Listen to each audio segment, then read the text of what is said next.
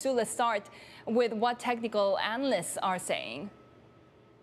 Well, they're saying this is a good sign for the Bitcoin bulls. Bitcoin hitting a crucial technical level over the weekend, rose above its 50-day moving average for the first time since mid-May on Saturday and rose again on Sunday, its fifth consecutive day of gains, rising as high as 34,600 and change. Now, Bitcoin, as we know, has had a volatile run in recent weeks, and it looked to be in danger of further declines after falling below 30,000 earlier in the week, a level some predicted could lead to further declines.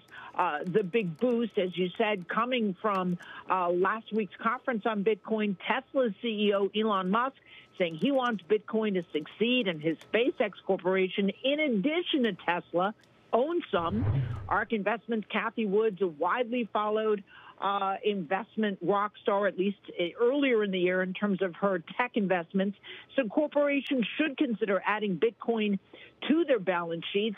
Meanwhile, an early crypto mogul in China, Bobby Lee, says he believes China's crackdown on cryptocurrencies will probably intensify and could lead to an outright ban.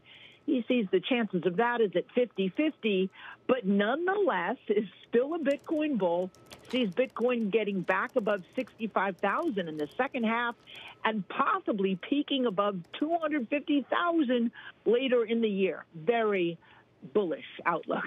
Back to you.